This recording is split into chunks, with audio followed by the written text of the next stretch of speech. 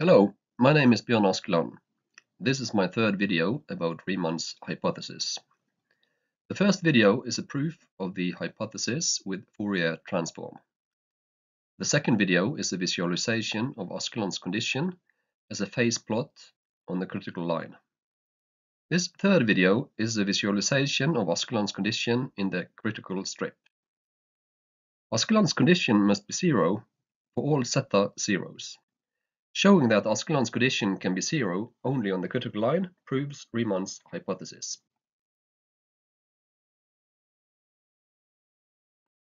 Let's just start with the visualization.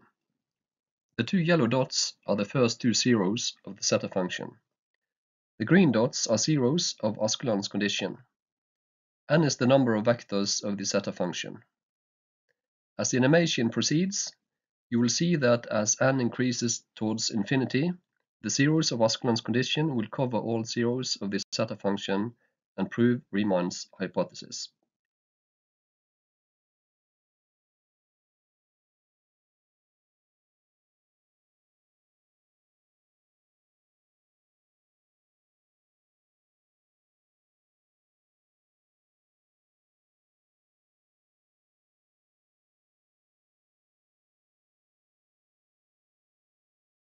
I hope you found the animation convincing. I will in the remainder of the video explain the animation in detail and relate it to my proof. I will now explain the visualization in more detail. This is Riemann's functional equation. We are in the complex plane where the real part of S is between 0 and 1. In this area, only zeta S and zeta 1 minus S can be 0.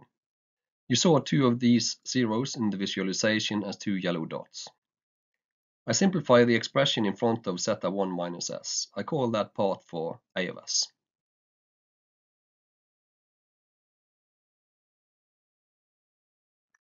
Then I get the simplified version. As I showed in my proof, it is fairly easy to show with Fourier transform that the zeta function as a sum is equal to Riemann's functional equation plus a condition. In order to comply with Riemann, that condition has to be zero.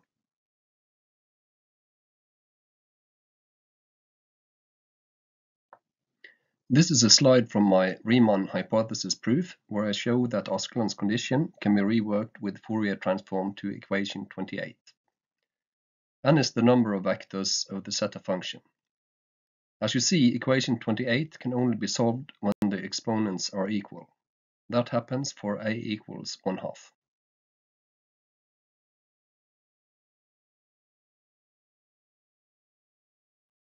As you perhaps saw in video number 2, Askeland's condition can be reworked to equation 35, which are two complex conjugate vectors rotating in opposite direction. The vectors are equal when they pass each other at 0 and 180 degrees. This can only happen on the critical line where the two vectors have the same length. The green dots indicate that Askeland's condition is 0.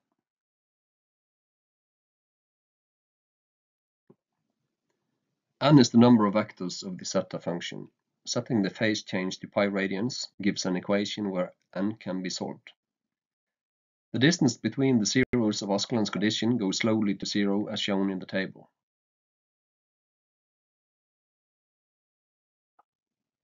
This is a small part of the complex plane where you can see the first two zeros of the zeta function as yellow dots.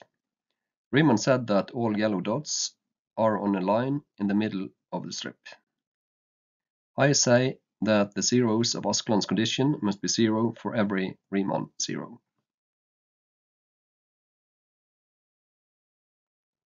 Askeland's condition cannot be 0 in the red area since the vectors of Askeland's condition have different magnitudes. Askeland's condition can only be 0 on the critical line.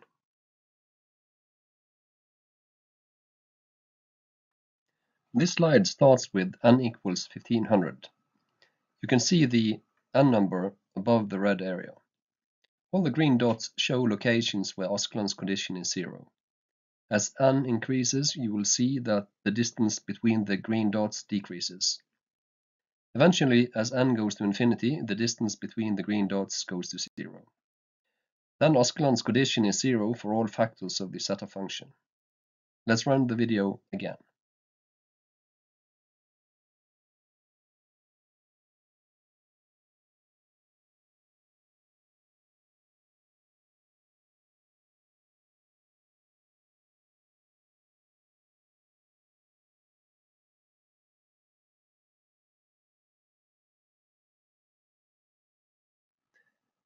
I hope you found that convincing. Thank you for watching.